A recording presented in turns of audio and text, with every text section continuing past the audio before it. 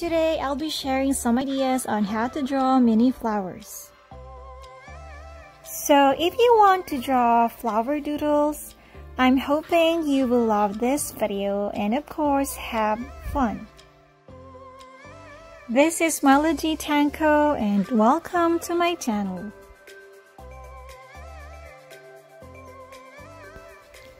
You don't really need a bunch of supplies to do this. You can have your art journal if you have one, but any kind of paper or notebook will serve you well. And of course, a black pen, then you're good to go. Anyways, in today's video, I'm going to be also using my gold and silver glitter gel pens, metallic acrylic paints, and a paintbrush. But if you don't have these at home, that is totally fine. You don't have to worry about it. And now let's get started. The black pen is bold enough to stand out on a white paper. But just to add a bit more fun, I decided to create a very simple background for my doodles.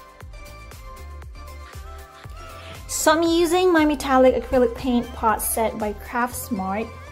It comes in 16 assorted colors. I bought this online for about $2, which is awesome. So I decided to divide my paper into 9 sections since I'm going to draw 9 simple mini flowers. I'm just making sure the colors are not too dark so the black pen will still stand out. You can see the divisions are perfectly imperfect. You see colors overlapping other colors, and that's totally okay. I think it makes the background more interesting and more artistic.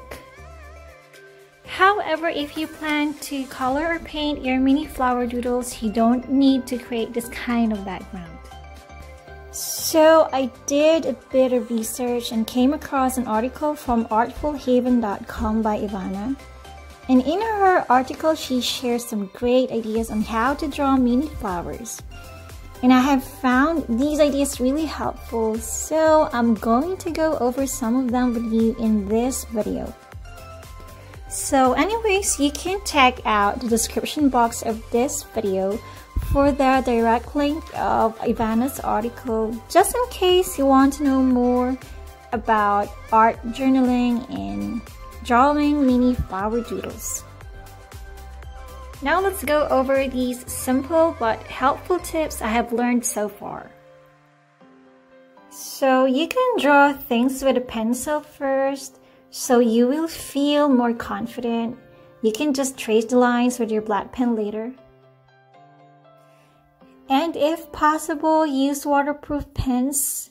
They don't usually smudge. Remember that when you doodle, you move your hand a lot on the paper, and the waterproof pens are great if you don't want to smear the ink.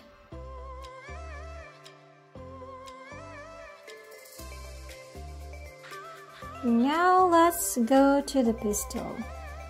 So you can draw the pistil as a plain circle and there's nothing wrong with that. But if you can draw pistils as a group of small circles or dots, you can add dimension to your flower.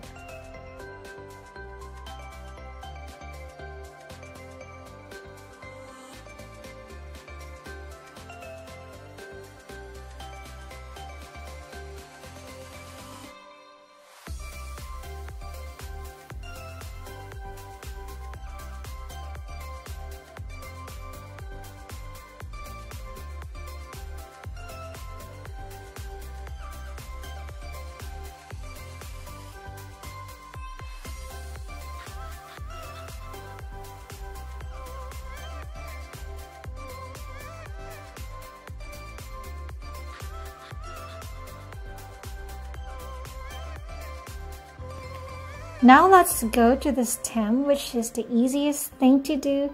It could be just a line or two.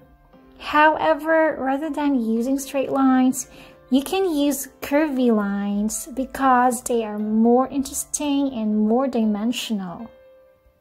You can draw the stem with one line only. You could also draw it thicker if you want smaller stems growing from it.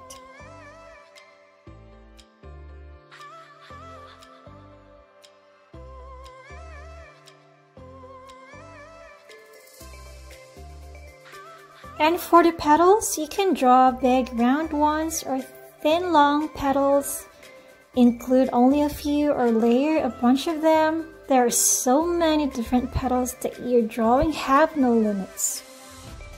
And rather than sticking them next to each other, try to have the petals overlap each other.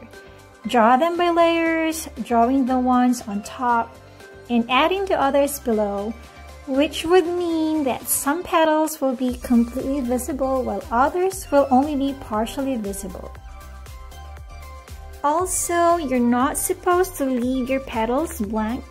You can add some tiny lines here and there to make them more interesting.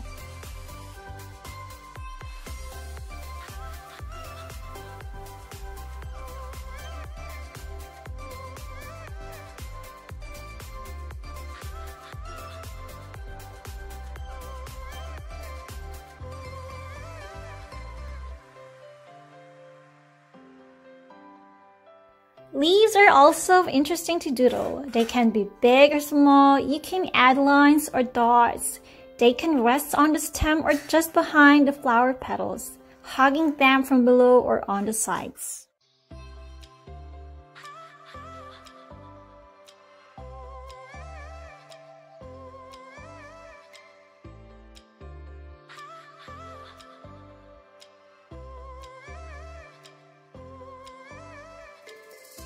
Just remember to draw curvy petals, stems, and leaves. Add dots to your pistils and short lines to the petals and leaves. I believe these are helpful ideas. But these are not the only ways to doodle flowers. You can really be imaginative, no limits.